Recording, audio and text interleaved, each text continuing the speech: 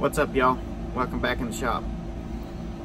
It's part 2 of my tow truck wheel lift build, and it's coming along really nicely. I'm really happy with it, and it's taking a little bit of time off and on, lunchtime and little increments of time, and man, it's gonna turn out nice when I'm all done, I think. And it's gonna take a while for me to get it all mounted up on my truck and all that. And this series is gonna get probably pretty long, but man, I'm having a blast. I hope you're enjoying watching all this, and you can learn and pick up on some ideas, and maybe even comment and give me some insight and ideas of your own. I'd love to see that in the comment section and all that good stuff. So let's get into it here. All right, so this is what I got here. Y'all have already seen the main boom part that extends out. If you haven't seen it, look back in the thread on my channel, and it'll be under part 1 tow truck build. And got the cylinder inside it and all that. And I got this cylinder sitting on here. Actually, this beam here is going to be flipped over. There's going to be a piece welded on that sticks up probably about 18 inches. And this cylinder here is going to be hooked on to that piece, and I'm going to make a really heavy duty bumper of the truck. That's what the other end of the cylinder is going to be attached to. And you can kind of see the pivot point. The cylinder pushes on it. This end goes up. You can kind of see how all that works out. This is what I've been working on for the past 2 weeks or better. The T-bar. And it's far from being done, but it's coming along. And I got the 2-inch hitch in the middle, so I can still pull trailers and that. Probably nothing real big, but I'll still have the access to that. And been welding all this together. If I can just keep my shadow out of the camera. That piece there is all welded in there. I had to cut it and notch it into the, what this is 3-inch box beam by 3/8 thick. I notched the 2 spots there and put in those spacers. And I have bronze oil light bushings. You can see right here, this is what the bolt and the bushing. The hole in there is a little bit smaller than 1 inch, so I have to lay these down so I can press them in there. And I've already got them all pressed in on this side. And you can kind of see how this is fitting together here. This part right here is going to have a piece of 2-inch box beam that pivots on it, and it'll all fold up. And when it unfolds to a 90-degree position, it'll be right here, and that'll be your cradle for your tires. And the same thing on that side. And let's see here.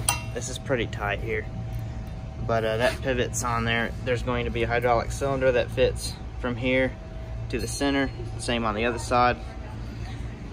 And I got those at the house. Those will be introduced into the video series pretty soon. They're I think they're 1.5-inch bore by 8-inch stroke cylinders that come off actually a combine. I bought them used. Got a real good deal on them. And there's going to end up being a spring inside here. So as soon as this comes past the locking mechanism, I'm going to build on here to make it fold up. As soon as it brings it past there, it's going to flop this arm out. The spring's going to pull it out. And that's how that's going to work. And you'll definitely get an idea of all that when I put it together. You can see how I notched, basically cut a half moon in there, put that in there, and welded that all in there. I got about 6 to 8 passes of weld on each side. Shouldn't go nowhere. And all these welds done with a Hobart Meg welder, and it does pretty well. I wish it kind of burned a little bit hotter and cleaner, but if I cleaned my metal up like you're supposed to, I'm sure it would work a little better. But I get in a hurry. You know how that stuff is. But there's going to be 2 plates that weld on top and bottom of here. It's going to go on top and bottom of here. This is the pivot point that's going to be welded in here. Got 2 bronze oil light bushings in there that make the total width. And yeah, it's coming together really nicely. When I get all done with it, I hope to sandblast the entire thing, and I'm probably just gonna paint it black. But that's the plan. I gotta do some rust treatment stuff on my truck as well. And yeah, it's working pretty well. So I posted a video up on my channel, a 55-second video of me doing some welding, and that was when I was welding the piece on that. And I had hundreds of comments of people, pro welders if you would, telling me that you have to push when you're welding with hard wire with shield gas. And I'm used to doing stick welding. I'm way more familiar with that, so I have a tendency to pole weld, which is what I was doing in the video I posted up. And I've since then done all of these welds on this piece. I mean, I'm not a pro by any means. They could stand to be cleaned up a little bit. But all of them, except for some inside here where I couldn't get to very easy, all of those are push welded. And to be honest, they look pretty near exact of what the pole ones did. And I've looked up stuff penetration wise online. Everything seems to say penetration is about equal, maybe even a little better on pole, but the form isn't quite as good. And it's a matter of debate, I guess you could say.